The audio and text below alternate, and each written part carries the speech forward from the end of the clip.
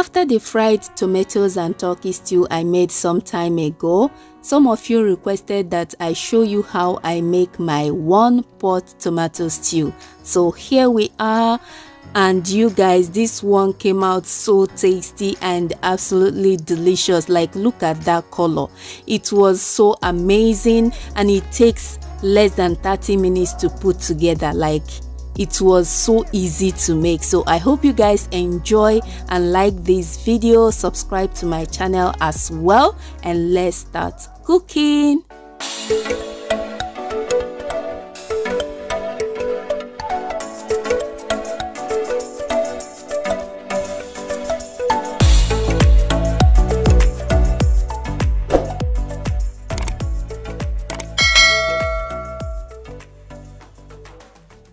Now for this recipe we are going to be using only tomato puree, no tomato paste, unlike what we did with the other video, the other tomato stew.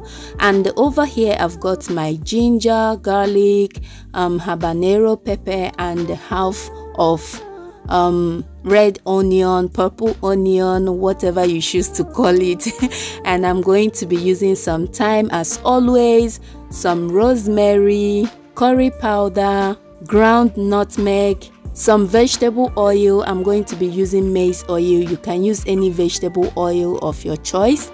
We are going to be adding some salt, of course, some paprika powder, and some seasoning cubes. Now for the protein, I'm going to be using chicken and mackerel. You can use any protein of your choice. You can use turkey, in fact any protein of your choice, okay? Now in a food processor or in a blender, we are going to add in the ginger, the garlic, the scotch bonnet, which is habanero pepper, and the onion as well. And we are going to be blending all of this together.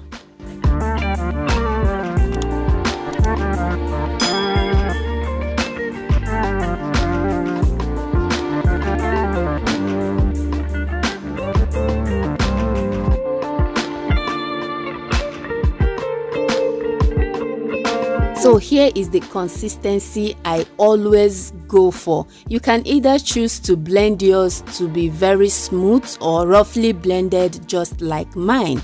Now in a clean pot, I just washed this pot, so I still have some liquid in it, and I'm going to let it dry up, and then I'm going to be adding the vegetable oil. And like I said earlier, I'm going to be using maize oil. This is always my favorite oil for frying, for cooking and all. So just add a very reasonable amount of the oil. You can add enough oil. After cooking the stew, you can choose to drain out some of the excess oil, okay? But you need enough oil, not really a lot, but enough. And then once the oil heats up, we are going to add in the blended peppers, ginger, garlic, onion. Like, look at that color, oh my goodness. And then I just added some rosemary, and right now I'm adding some of the thyme. I'm just eyeballing, okay? I don't use measurement to cook. I'm sorry about that. I can't tell you the measurements. I'm just eyeballing. If you have been if you have been following my cooking videos, I'm sure you already know this. I don't measure all the time, but some recipes definitely calls for measurement, but this one I don't measure, okay? Just eyeball, or you can measure, I don't know, do whatever works for you, okay? So I just added the chicken, and I'm going to give this a stir. I'm going to fry this, or I'm going to fry this for 10 minutes. By the way, I just added the seasoning cubes, and this process is going to intensify the flavor and the taste of this chicken. Like, try it out. I used to just, you know, throw in the chicken, pour in the tomato, the oil, everything all at once, cover and cook. But since I came up with this process, I realized that the taste is not the same. Like, the taste of the chicken always comes out so yummy and so tasty. So you need to go through this process, but if you don't want any frying whatsoever, you can go ahead and add in everything and just cover the pot. Okay, now so after 10 minutes I went in ahead to add all of my remaining spices, which is the curry powder, the nutmeg, the paprika. Mix everything together, and then I'm going to be adding the mackerel at this point. I didn't want to fry the mackerel just like I did with the chicken, reason being that I don't want the fish to scatter in the pot, but if you want, you can do it just like what I did with the chicken.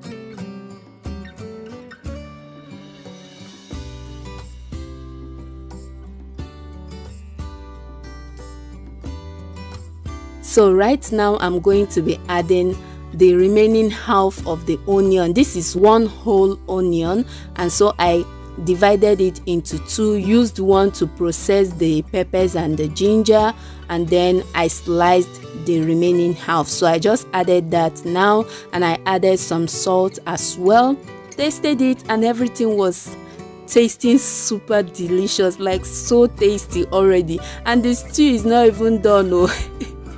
But it was so tasty, you guys. I'm so excited to share this recipe with you guys, and hoping that you give it a try and give me your feedback. I am absolutely sure that you're going to love it. So after adding everything, I covered the pot and let it cook for another 15 minutes. And after 15 minutes, this is what our stew is looking like. You guys, I don't know how to explain how tasty this stew came out. So just to garnish it and to give it a little bit of color, and I'm going to be, slicing in some fresh spinach. You can add some fresh basil leaf, curry leaf, any leaf of your choice, just to give it a pop of color and that delicious look. That's what I was going for. You don't really have to add any type of vegetable if you don't want to, but just give it a try. Who knows, you might actually like it. I do this sometimes. I don't always like to add vegetables, but sometimes I do. Just like today, I decided to add. So you guys, this is the stew looking absolutely delicious, so tasty, so yummy. And like I said, and like I have been saying in this video, please give it a try, okay? You might even like it more than the first one, and you can try the both of them and tell me the one you prefer most. So as you can see here, I'm pairing mine with some boiled white rice. You can eat it with boiled yam, boiled plantain, anything, even pasta, spaghetti. It can go with anything, okay? Thank you so much for watching this video. I truly appreciate your love and support. Please don't forget to like this video, subscribe, and I'll see you all in the next one. Take care. Bye.